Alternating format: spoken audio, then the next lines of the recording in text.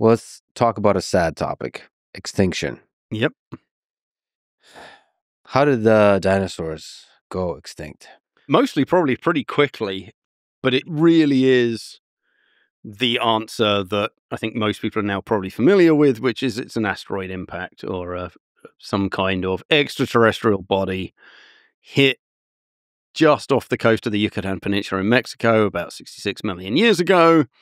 That basically atomized the asteroid, but also importantly, the bit of the ground it hit, or below the seabed that it hit, was basically the worst kind of rock. And so it put up this enormous ash cloud, and basically you have a nearly instantaneous nuclear winter. I mean, immediate devastation. You know, anything immediately next to it is obviously just like vaporized. But, you know, this is the sort of thing that it's like hot enough to set fire to the atmosphere. I think the one I read was it's something like a piece of rock about the size of Mount Everest traveling at something like 10 times the speed of sound. So just the momentum between that speed and mass thing is just, you know, beyond extraordinary. But I think what does a lot of damage is the change in the climate. Yeah, and so there are 5 recognized mass extinctions in the history of life on Earth, and all of them are ultimately some form of climate change. Whether it's volcanic eruptions or hyperoxygenation or an ice age or whatever, it's climate changing too quickly for things to adapt to. And that starts, you know, that just cripples entire populations and entire species. And then if you do enough damage to enough things, you start getting ecosystem collapse. You know, this moth has died out. Well, it turns out that moth is the primary pollinator of this tree. Well, that tree produced nuts, and that was the entire winter survival store for this squirrel. Well, that squirrel was the main food of this cat, and now suddenly the moth going has killed 4 other things and everything that's attached to that. So that's really what did for them. And sadly, the big things, well, everything dies, but the big things have a lot of trouble recovering. Yeah. So, I mean, this is, you know, a classic example. So, oh, well, you know, what is paleontology good for? Well, one actually really is extinction, which is very relevant right now in that we have a very good handle on when you have extreme climate stress, what tends to suffer more and what tends to suffer less. And as we say, big things fundamentally do. They require more resources. They require more area of land. You need to roam further, which means, you know, if you're a mouse and you happen to have a little bit of land and that bit doesn't get hit, you're fine. Whereas if you're an elephant and you need all of this land and even a chunk of it goes wrong, well, that's probably maybe not enough for you to survive anymore. So, yeah, big things suffer disproportionately badly from these things. And mostly as well, we think terrestrial things generally do worse than things in water because water's a great equilibrating medium. You know, it takes ages to heat up. It takes ages to cool down. Yes, if you live in specific coastal conditions or something, maybe you can't travel that easily. But, you know, whales can go from pole to pole quite happily, and plenty of other fish do too. So if it's too hot or too cold or too nasty here, you can just swim somewhere else. Whereas if you're an animal and you hit a desert or you hit a mountain range or you hit a river, you stop moving and you're trapped and then you die. So dinosaurs were, yeah, the worst possible combination. They were mostly big and they were mostly on land. And yeah, it's not really surprising they did very badly out of it. And then some species did survive. I think you said that it's very possible that some dinosaurs even survived for a time that we might be able to discover down the line. I'd be amazed if they didn't. I mean, there's been various reports over the decades of the KPG or KT extinction, the Cretaceous Paleogene or Cretaceous Tertiary extinction of dinosaurs surviving. And none of them have held up. It's usually been bioturbation, so literally things like prairie dogs digging, and of course they'll dig a tooth up and then move it through the layers, or things like this, or plant roots can move stuff, or just soils can get churned up. But I would be shocked if they didn't. Not like, oh yeah, the dinosaur survived and the Loch Ness monster and stuff like that, but like, yes, it was a global devastation. Yes, it's what ultimately killed the dinosaurs. But I'd be amazed if there wasn't some equivalent of Hawaii or New Zealand or some other tucked away island or valley where actually dinosaurs were fine for anything from a few 100,000 to a couple of million years. But on a global scale, it's a dot on a map. And the odds that we'll ever uncover any rocks, fossiliferous rocks of that age that we then have access to, that we then find a dinosaur in, that we can then date properly, I think is almost non-existent. But it would just be weird if they didn't survive somewhere for a bit, or even quite a few of them in places. So a small local population. We see it all the time. You know, the lemurs in Madagascar, all the stuff in New Zealand. There's tons of weird archaic stuff hanging around in Hawaii. You know, Galapagos finches and tortoises, or the tortoises that you don't see anywhere else. You know, Australia with the marsupials, they're almost, and then the monotremes are almost unknown outside of there. This is pretty normal bit of biology for animals that were so dominant globally. We know there were patches that were largely unchanged. Otherwise, we wouldn't have had the mammal surviving and the crocodile surviving and the bird surviving and newts and frogs and everything that did survive. I'm sure a few of those patches had some dinosaurs in them, but it is ultimately what killed them. What do you think is the chance that they would have survived? So you take some local populations and they flourish.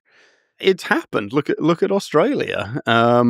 You know, the marsupials have done pretty well there for a very long time. You can imagine if the next mass extinction, you know, flattens a large chunk of Indonesia, for example, kangaroos could island hop pretty easily, make it to mainland Asia. But then, I mean, to then lead, you take the dinosaurs, a small fraction survives, and then they eventually repopulate the Earth again. I mean, that's extraordinarily unlikely, because once your population's been crashed like that, you do have the problems of things like inbreeding, or maybe you're a great specialist to a certain area, or you're surviving because you're isolated. You're in a valley, or you're on an island, and then dispersing again becomes really, or breaking out into those areas becomes much, much harder. So, like the great predators, even though the T-Rex is such a great predator, that doesn't give you... Yeah, because you've still had the extinction event and the environment is no longer what it was that you evolved into. Yeah. And once those systems start to recover, those other animals are going to adapt much better to them. How does that make you feel? That this stupid asteroid from nowhere. Well, I mean, at one level, I probably wouldn't be here if it hadn't. So, I mean, that's an interesting question. I mean, do you think there's several ways of asking that question? But if dinosaurs didn't go extinct, do you think humans would still be able to evolve? I mean, my guess is probably not. I don't think it's quite the what was it? Oh, Simon Conway Morris had that book. Was it Inevitability of Man? That, like, even if you rewound it, everything would come back.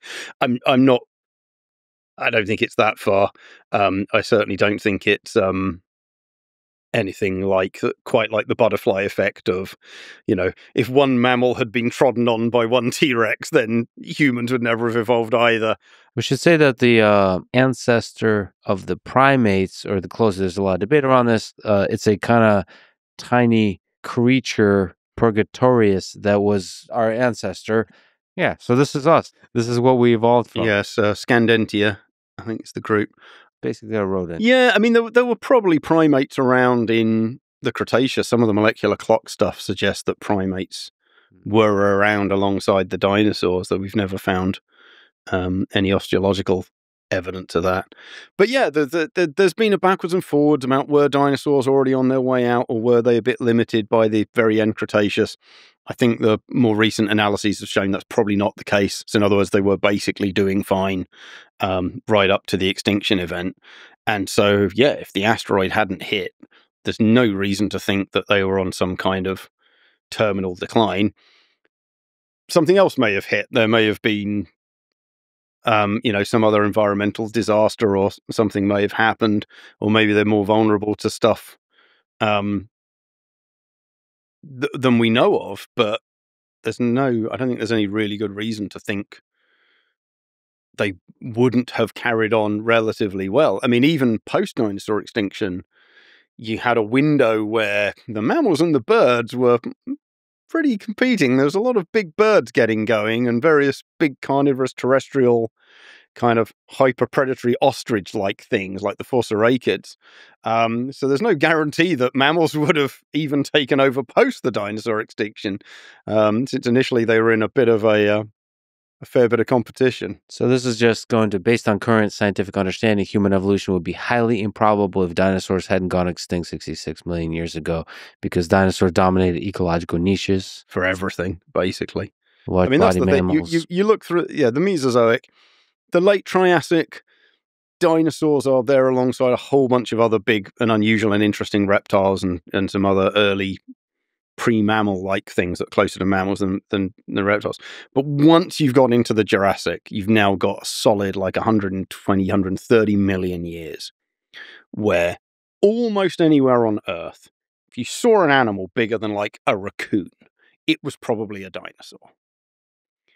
That's how incredibly dominant as dominant, if not more dominant than modern mammals. But is it fair to say that they were mostly dumb? I don't think so, because I think that comes down to that bit of kind of classic, almost Victorian speciesisms, and you get these insane hypotheses like dinosaurs as a species or as a lineage became senile, so they forgot to breed. That was literally a suggested idea. The mammals ate their eggs and all of this kind of stuff. Dinosaurs only lived alongside mammals for 100 million years. It'd be weird if they all went extinct at the same time because suddenly egg eating evolved. You've got problems like this. But also, again, that general speciesism, which, even goes back to stuff like Linnaeus and his taxonomic ranks, and even arguably stuff like Aristotle. You've got humans are superior in some way. And we're superior to the other mammals. And of course, mammals are closest to us, so they must be quite good. And then they've got to be better than lizards. And then lizards have to be better than frogs, and frogs have to be better than fish. So that gets you into reptiles must be stupid. And they're not. I wonder if a human intelligence level organism could have evolved from the dinosaurs. I mean, that's been hypothesized plenty of times. Dale Russell, a Canadian paleontologist, the famous guy, came up with this human-like troodontid that was done for a TV documentary. I think the one that Christopher Reeve narrated. That, I think, is a remake, but I've seen the original that Dale had made for his TV show, and it's still... it's sitting in the collections of the National Museum of Nature in Ottawa for Canada. It's really, really cool. It's like this 5 foot tall dinosauroid. That was it there on the screen. Model of the hypothetical dinosaurid and displayed at the Dinosaur Museum in Dorchester. Oh, Dorchester, that's in England. Yeah, I knew there was a couple of copies of it. Troodon always comes back as the most intelligent dinosaur because it has really quite a big brain for its size. It does have a high encephalization quotient, so it's always been tagged as a very good candidate for being the smartest dinosaur. And basically he just hybridized that with the human. But of course, why would these things end up as plantigrade quadrupeds, and why would they go back to 5 fingers? And actually, I think he's only got 3, to be fair, but he's got very human-like feet. Why has it got no tail? Why would those things suddenly disappear?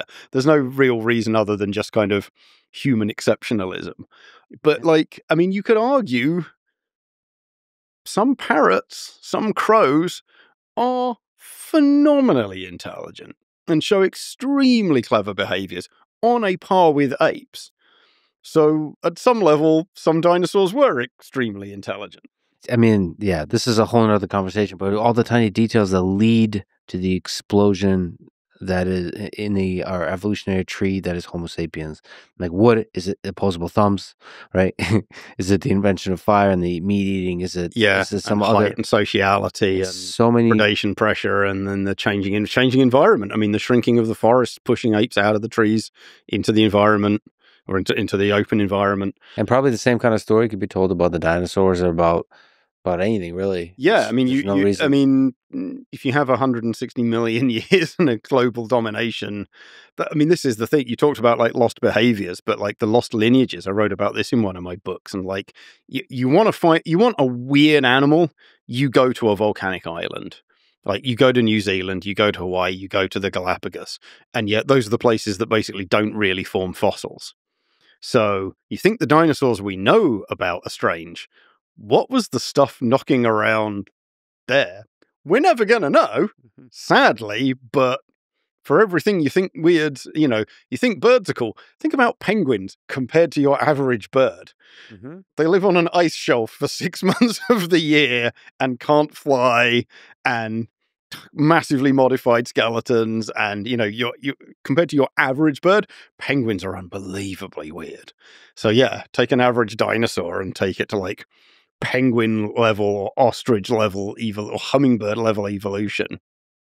There's going to be weirder stuff out there than we've found. Much weirder. If you travel back in time, your mind will be probably blown by the weirdness. Yeah, because those things are almost always in small, isolated places that don't preserve fossils very well. And so the odds of us ever coming across them. I mean, you see it to a degree. So you've got the stuff that comes out of like what is modern Transylvania, Hatzeg. That was a series of islands in the Mediterranean at the end of the Cretaceous. And some of the weirdest dinosaurs are from that chain of islands. And that's not very isolated compared to, again, something like Hawaii or New Zealand. But it's fitting the exact pattern. You get dinosaurs on islands, they turn weird. We see that. So again, dinosaurs were real animals. Like, again, sounds really painfully obvious, but they weren't monsters. They followed the same rules, might be pushing it, but certain like guidelines, like ecology operates in certain ways. If you're bigger, you need more food, but you're more efficient. You just are. That's pretty much just physics and scaling. So big dinosaurs are going to follow the rules of bigger animals, and small dinosaurs are going to follow the rules of smaller animals. They just will. Quite how they violate it in certain ways, by having unusually long necks or unusual physiology or eating an unusual diet, or because there was a weird plant that was alive then that isn't now, or whatever it may be, there's obviously a huge amount of variation and uncertainty. But fundamentally, we know what makes animals and ecosystems work, and dinosaurs are animals in ecosystems. They're not that strange at some level, and therefore reconstructing their actual biology is challenging, but far from impossible.